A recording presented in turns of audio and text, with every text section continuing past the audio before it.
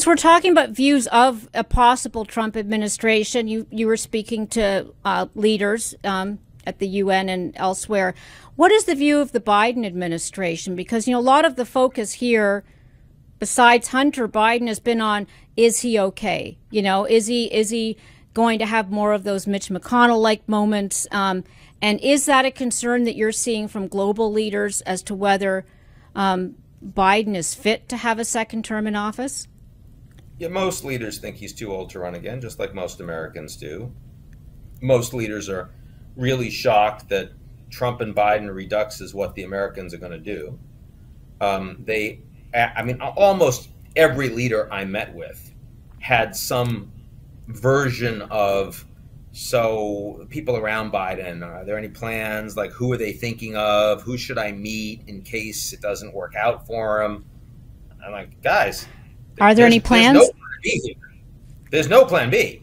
Like, it's Biden, because you got to understand that if it's not Biden, Kamala wants it, and Biden is not like setting her side, and Biden's running.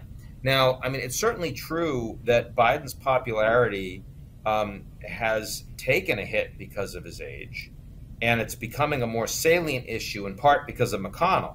I mean, I absolutely believe that McConnell now having two of these incidents, I mean, decision not to step down, no, I mean, it's the best thing he can do for the Republicans is keep in his position, clearly incapable, reminding us of the frailty of life. Is that what he's doing? Reminding us of the frailty of the president. Of course, absolutely. I mean, if you're McConnell, you might fake a couple. You know, I mean, just to kid. I kid. I don't believe he's actually doing that. But the point is, this has become a more relevant issue, and foreign leaders are concerned about it. I want to be clear. Foreign leaders are not concerned about it because in their meetings with Biden, they think he can't handle it. These are people that all meet with Biden, and Biden in private bilats is fine.